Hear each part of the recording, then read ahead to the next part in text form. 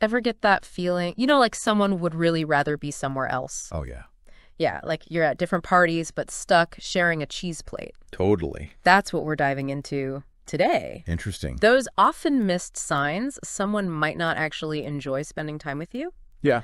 And let me tell you, this article you sent, it's a little, it's making me squirm a little. Really? Because I've been on both sides of this, I think. It's true, yeah. It's true. We all have. Okay, so this article, it's interesting how it focuses on those nonverbal giveaways, the almost subconscious actions that kind of reveal what someone's really thinking. Yeah, they're trying to be polite. Even when they're trying to be polite. And it jumps right in with that thing where you're talking to someone and they're just glued to their phone. Oh, yeah? Like their attention span is a currency, and you're getting $0. It's so true. Like, it's almost universal now. It's that lack of presence. Right. Yes. Lack of presence. And then, like, that bleeds into how they're talking to you, too. Yes. You get those short, unenthusiastic replies. Exactly. Like, yeah, sure, fine. Whew.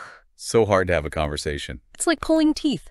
The difference between a lively exchange and a one-sided interrogation. And this article really stresses how crucial that genuine engagement is for connection. Yeah. Like asking questions, adding your own thoughts. Yeah. You know, actively keeping that conversation going. Yes. Oh, my God. Otherwise, it's just like hitting a tennis ball against a wall. Yes. It's the worst. And speaking of feeling invisible in a conversation. Oh, yeah. Another big red flag, when they just never ask you anything about yourself. It's so true. Yeah. Because if you think about it, when you're genuinely interested in someone, you're naturally curious. Right? Really? You want to know what they're thinking, what they've experienced, you know, what makes them tick. Yeah, and it's like they just see a conversation as all about them. Right. Which kind of makes me think about this. Have you ever been with someone who's constantly checking the time? Oh, yeah. I mean, I get it. Sometimes you have to be somewhere. Right. But when it's like every 5 seconds, right. It's like they've got 1 foot out the door. Exactly. It reveals where their mind truly is at that moment. And it's not on you or the conversation. It's brutal. Okay, so the article doesn't stop there. Oh, no. It talks about body language. Okay. Those closed off postures, arms crossed. Yeah. Leaning away, like they're trying to create some kind of physical barrier between you. Like their body is sending an SOS signal. Yeah. Help, I need an escape route. Totally. This interaction is slowly draining my will to live. Okay, are you ready for a punch to the ego? No, I don't know. Hit me. This one is especially for those of us who pride ourselves on our sense of humor when someone consistently does not laugh at your jokes. Ouch. Yeah, that one stings a bit.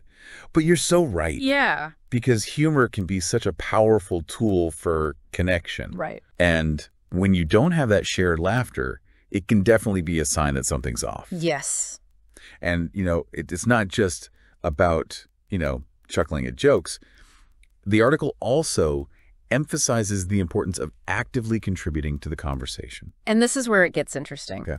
This article, it goes beyond just those little signs. Right. It talks about how this lack of give and take in a conversation can actually reveal something a little deeper. Yeah. It can be a sign of like a self-centered approach to interacting, almost like conversational narcissism. Oh, wow. Yeah, like conversational narcissism. So they're not really interested in sharing the stage. They just want an audience.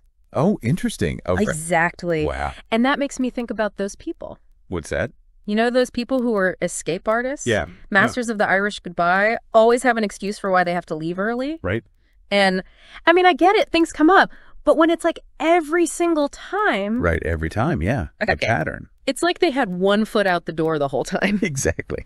Yeah. And it could feel like, okay, so their actions are speaking louder than their words in that case. Yeah. Right? Yes. So like what happens after the conversation or the attempted conversation? Oh, you're talking about the lack of follow-up. Yeah, the lack of follow-up. Because you think you had this great time. Right. And then they just disappear. Ghost town. It's like you've entered the ghosting zone. Yeah, it is. It is. It's like if it was just a brief interaction, sure. Or like purely circumstantial. Right. But if you felt like it was meaningful and then there's that silence afterwards. Yes. Yeah, says a lot. This article really emphasizes that people who actually value your presence in their life will make an effort to stay connected. Yes. Reach out, initiate plans, you know. Yes. And speaking of actions speaking louder than words, Okay. have you ever noticed how deflating it is when you share something you're really excited about? Yeah. And the other person just could not care less. Like you're bubbling over with excitement. Yeah. And they're just like, nah.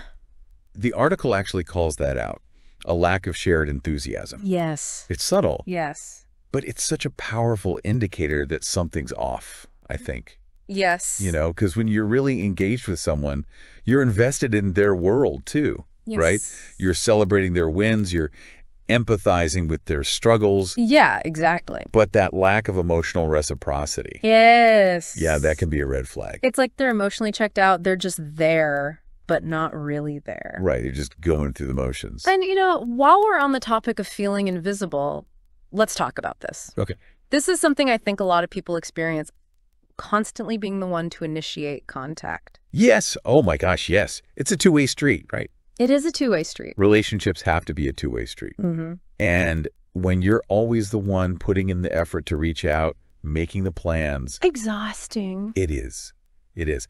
And it can feel so one-sided after a while. Yeah. Yeah. Like healthy connection. Yeah. It involves both people actively nurturing that relationship. It's like they'd be perfectly content to never see you again. Right. Right. Unless you did all the work. Exactly. The worst. Okay, so then there are those times when someone's physically there. Yeah.